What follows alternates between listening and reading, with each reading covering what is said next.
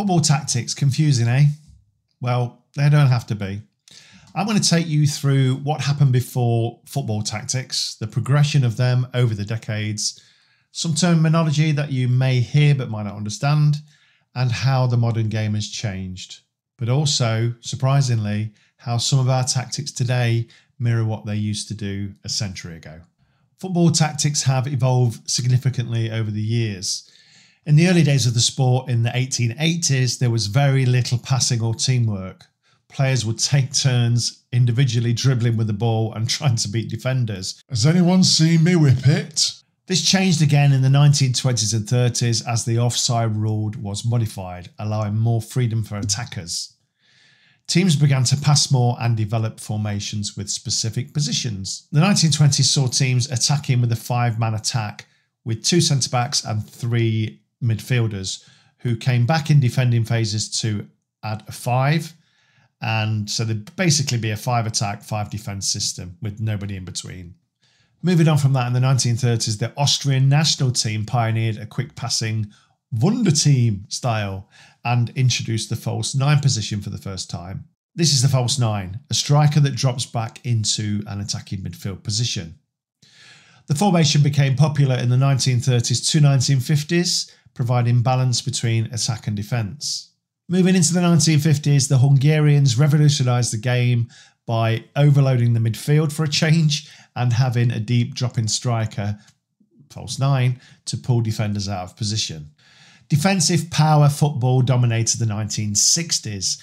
Italy's Canaccio system, I actually don't know whether that's right or right, Canaccio, whatever, featured a sweeper who was a mobile centre-back behind the other 2 centre-backs, literally sweeping up the balls behind and carrying the ball out to start an attack. This system also worked on deploying swift counterattacks. Okay, so we're getting more into the present now, the present being the 1970s, where total football was pioneered by Ajax and the Dutch teams. Players interchanged positions fluidly, depending on their situation. And over in South America, Brazil dazzled with its 4-2-4 formation, overloading teams with attacking fullbacks. More on overloading later, by the way. In the mid-70s, their Netherlands national team deployed a hilarious hyper-pressing technique that literally stormed players at a particular moment. So a opposition player get the ball, and then a melee of Dutch players would go, charge, and they would charge towards that player to close them down. You need to take a look at this clip and let me know in the comments if it made you laugh or not, because it's like the Keystone Cops for me.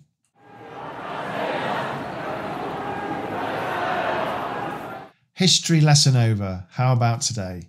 Well, football formations have been depicted through static graphics that we see on Sky Sports and things like that, with a popular 4-3-3 or a 4-4-2 or a 4-2-3-1. However, on the pitch, the reality is totally different, and it's far more intricate and fluid. In traditional systems, players have more positional freedom nowadays, making unpredictable movements to exploit spaces. For instance, teams like Spurs often demonstrate this approach, allowing players to roam and create opportunities by responding to the flow of the game. Recently, Pep and Jurgen Klopp have dominated with possession-focused tiki-taka style football and high-pressing heavy metal styles in the case of Liverpool. Though different, both used 4-3-3 shapes to control games. Last season, De Zerbi has pioneered a new 6-man build-up system that could become the next evolution in tactics. De Zerbi wants to dominate possession. His teams invite pressure and then play through it, creating counterattacks. At Brighton, he deploys a 2-4-2-2 shape with 2 central midfielders and 2 defensive midfielders forming a deep box with 2 advanced midfielders and a striker forming another. This overload makes it difficult for opponents to press effectively. If they commit numbers forward, Brighton can play around them or exploit the space created.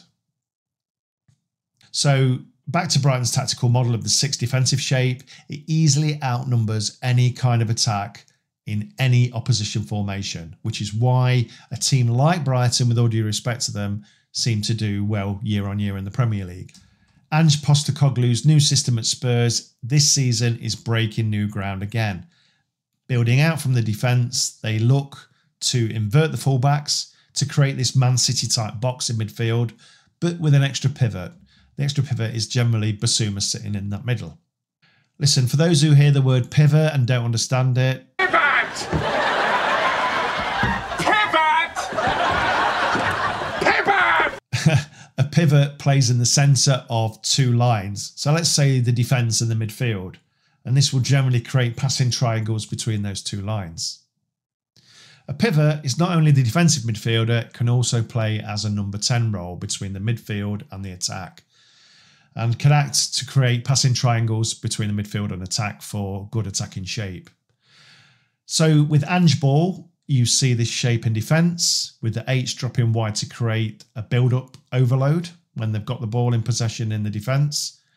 And then when Spurs transition up the pitch, it changes completely, and it changes to a 6-man attack. One step further in the Spurs lineup is the flexibility up front, with the inverted wing backs sometimes going wide to overload with the wingers, which is why if you play something like Fantasy Premier League, you see the likes of Udogie getting in advanced wide positions, dribbling the ball, crossing the ball, getting assists, and scoring well for FPL teams. By the way, if you've got an FPL team, our family of channels has an FPL league run by Ez. And he runs an FPL advice stream, which is a lot of fun, by the way. I've been lucky enough to become a guest on there a few times. The code's down below and it's in the pinned comment. Come and join us, it's a lot of fun. Anyway, back to the tactics. This is one I haven't mentioned yet. Let's tip a cap to the 4-4-2 shape. How do you do, madam? Many fans, including me, many fans of a certain age, I would say, including me in the past, cry out for the 4-4-2 when things are going bad or your team is in a bad run of form. Sorry, this is due to the years of me growing up in the Clough era where we saw the vast majority of teams stick to a rigid 4-4-2 all the time. Modern day managers like Dyche prefer this kind of formation in the modern day, but sticking to a 4-4-2 can cause many problems against these modern, I'll call them modern, I'll come back onto that at the end, modern tactics, especially between those lines. You've got a 4, you've got a 4, you've got a 2. If teams are playing in those gaps, in those spaces and in the half spaces, then that could cause serious problems for those teams. And it makes it very difficult for teams to pick up those pivot players that I spoke about. So what's next? Well, we've seen a new craze for keepers high up the pitch as an extra player, which when teams are matched up in the identical formations, the goalkeeper can actually add as that extra overload, believe it or not. But essentially, I think most shapes have been done. I'll probably regret saying that in another 12 months. But I think they've been tried by someone at some point in football history. But I think the key changes in the next few years are actually going to be focused on buying the right players and training them in the right way to do a very specific role at the club, at your club. For example, let's take Basuma at Spurs. He's a CDM. He's fantastic at defending. He's really strong, but he also dribbles really, really well, which adds a major advantage to Spurs. You know, when he can outstrength his marker, turn the marker and start an attack by dribbling up the field, that's an immense positive for Spurs. In terms of a team like Nottingham Forest, Murillo, the new signing, is like a centre-back playmaker, something that was always the job of midfielders in the past. So next time you see your team's lineup, don't just say, "Oh no, not a 5-3-2. as it may look very different on the pitch, in and out of possession. If you like tactics stuff like this, there are a lot of them in this playlist here. And if you want to see the most modern approach that I have seen in my lifetime so far, go and look at Ange Ball here. Dip your bread. I'm off to look for my whippet. See you soon.